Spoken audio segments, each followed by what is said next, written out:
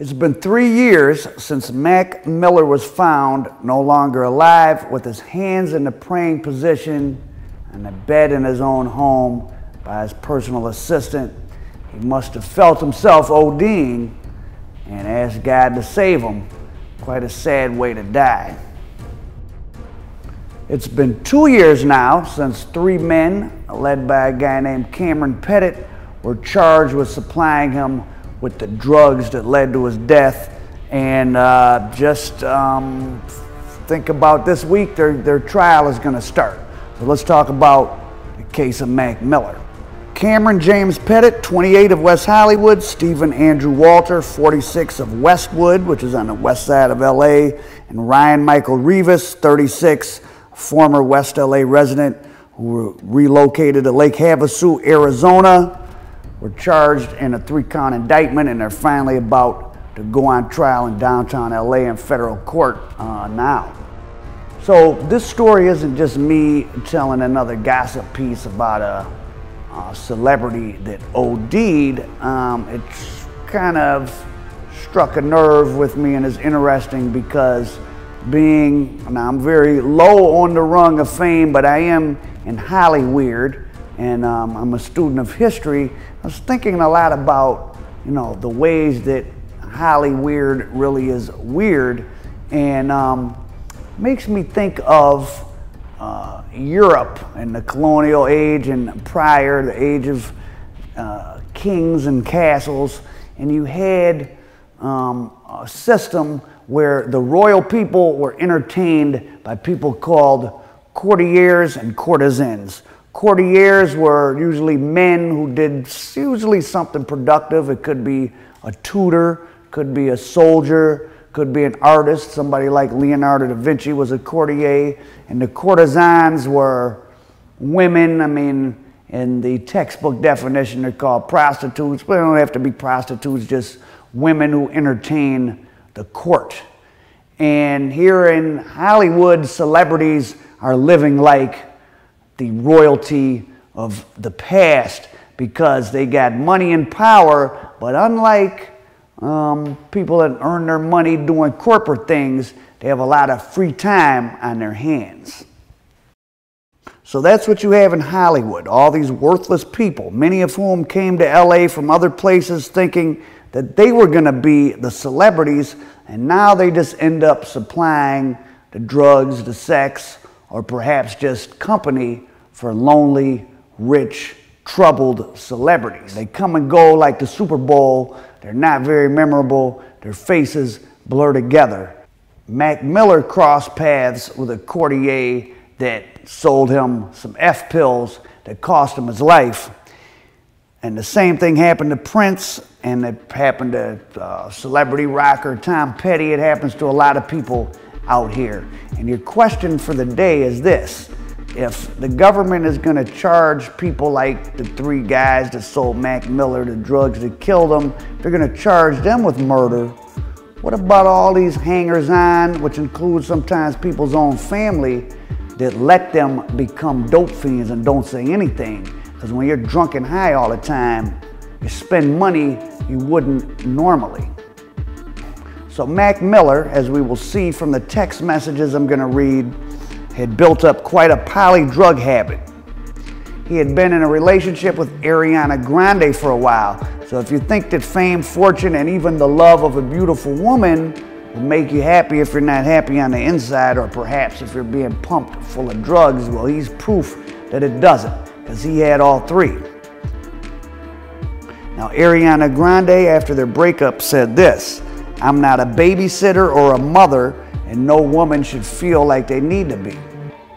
I have cared for him and tried to support his sobriety and prayed for his balance for years. Of course, I didn't share about how hard or scary it was while it was happening, but it was."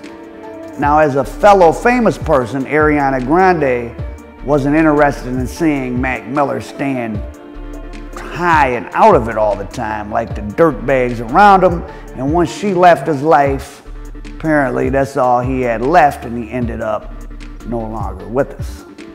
Here's some of the text messages from the night Mac Miller bought his fatal doses, and these are being used in federal court against the guys charged with them. I don't quote these to engage in, you know, gossip type stuff, but I just want to show that he's not someone who just was casually buying a few pills like many of us do and bought one bad one.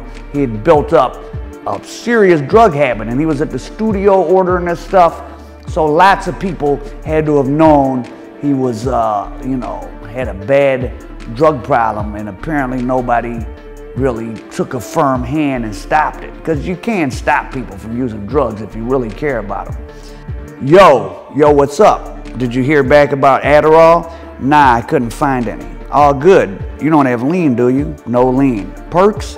I got some Dilaudid 2s, but that's about it. I could get yellows and blues though. Blues as far as perks? Yeah, 30s. When can you get them? Probably in an hour or two. They're 30 each. Any chance I could get 10 of those, 10 bars and an 8-ball?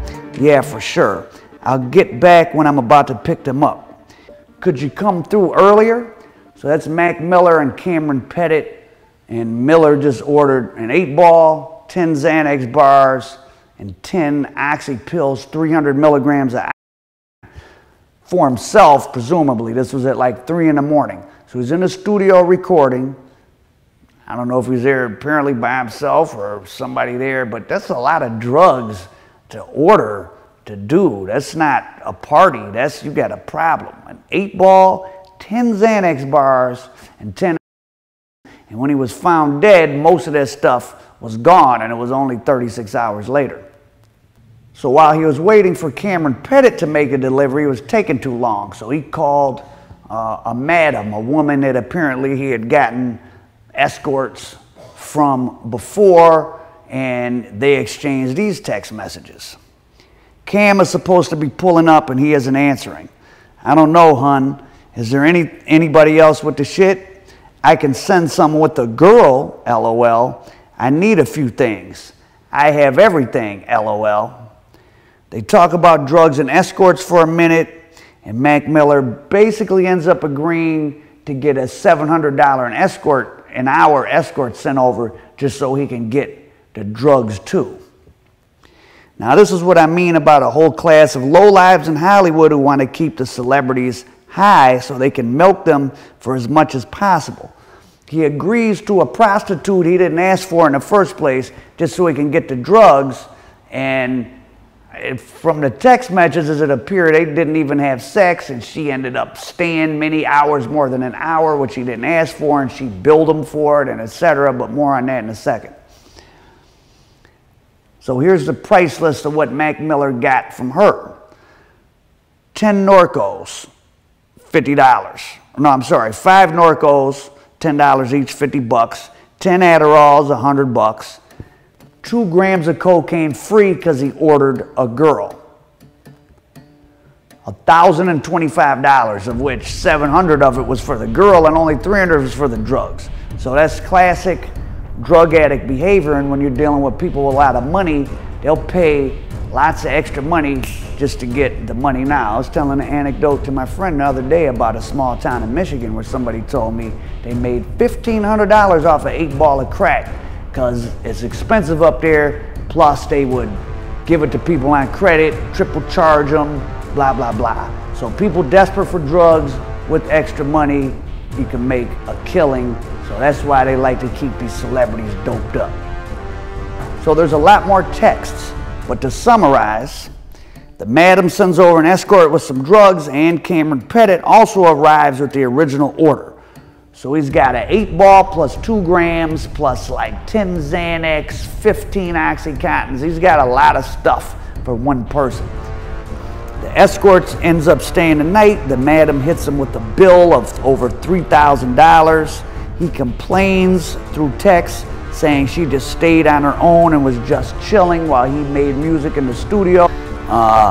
He was getting high and the whore hung around as long as possible. And then of course, he's famous and has money, so at some point they argue a little bit on the text, but you know, he does like a rich person's gonna do. He ends up just paying to get the problem out of his hair. So Mac Miller then is found deceased about 36 hours after he gets these two deliveries, and the girl comes and goes. The police come in and process all the remaining pills that were left he hadn't taken and discover that the pills from the madam were real. So neither she nor the escort were charged, but the pills from Cameron Pettit had the F-bomb in them.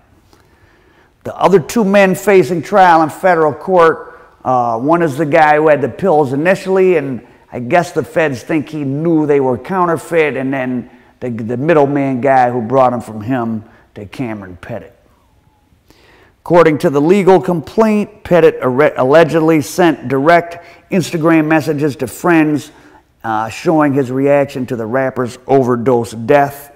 One text, allegedly written after Miller's body was found, read, "I think I should probably not post anything just to be smart."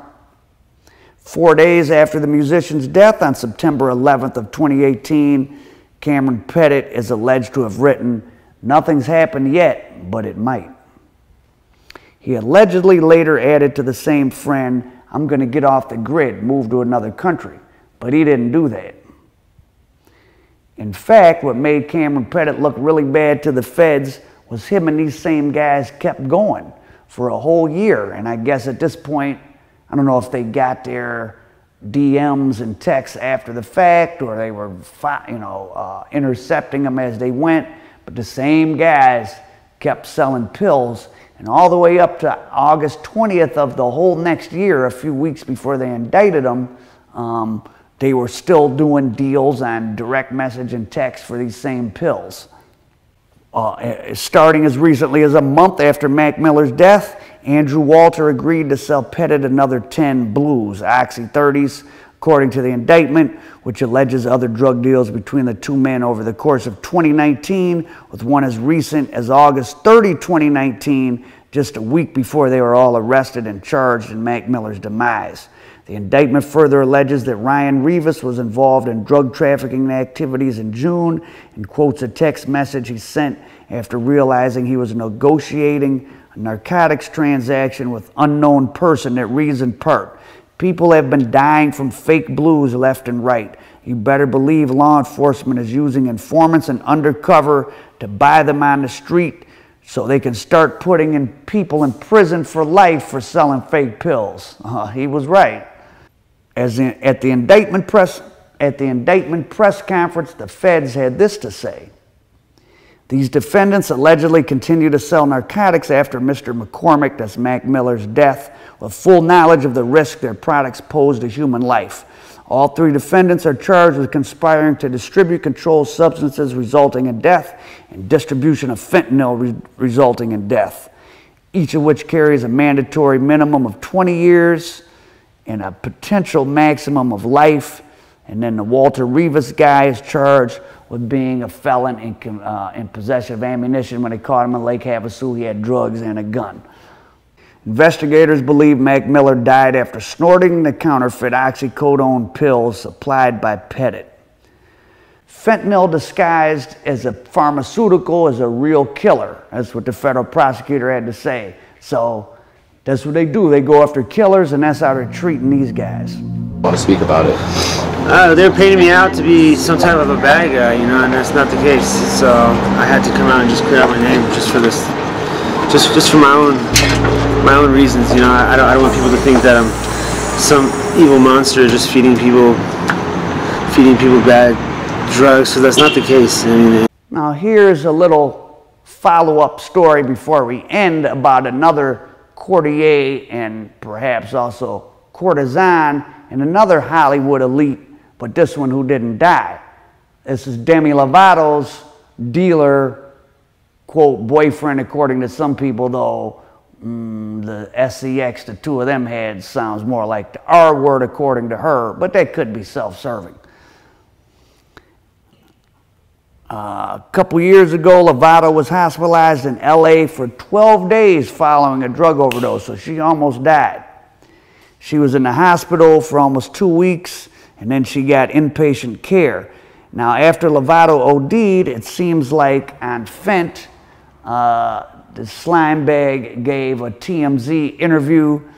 His name's Brandon Johnson. I won't play much so as to avoid copyright, but you can get a feel for the type of person he is. And there's guys like this floating around at the clubs in Hollywood. They're easy to see.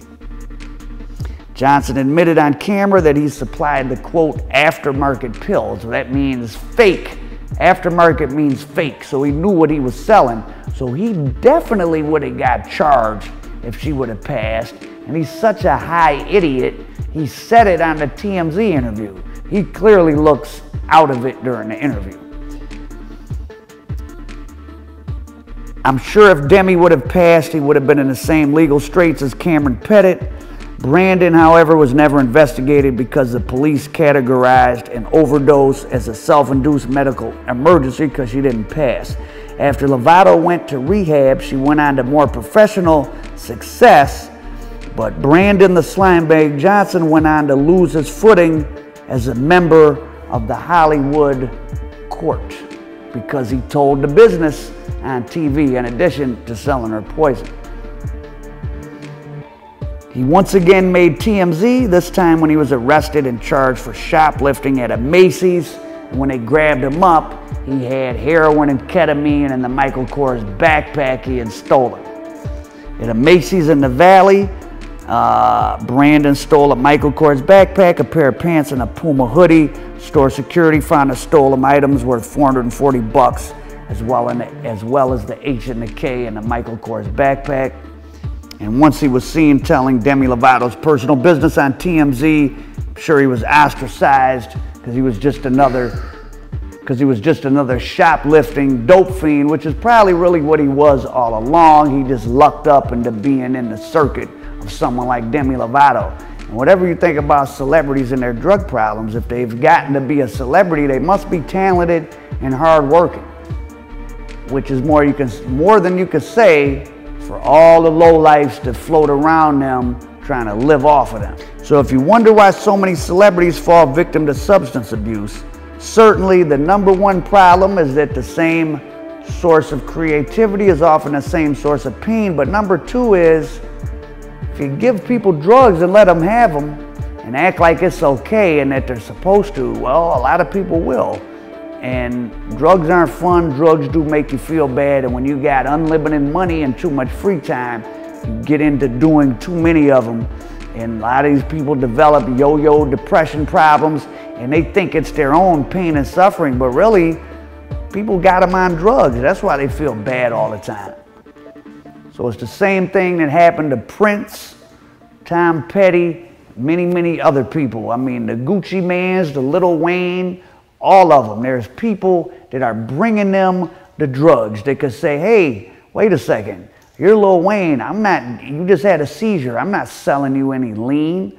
But people like doing that. They get to go back and kiki with whoever they know about, yeah, I'm the one who sells Lil Wayne or Mac Miller drugs. But what's the responsibility of a person when someone they're supposed to care about, whether as a family or friend or as a paid personal assistant, when they know that their celebrity benefactor has a substance abuse problem, and if law enforcement's gonna hold dealers responsible, what about the other people around them? Just like they say it takes a village to raise a child, sometimes it takes a village to kill a star. This is Al Prophet, your trusty reporter, reporting from HOLLYWEIRD. Rest in peace, Mac Miller, Prince, and many others fell victim to their so-called friends and family, American dope.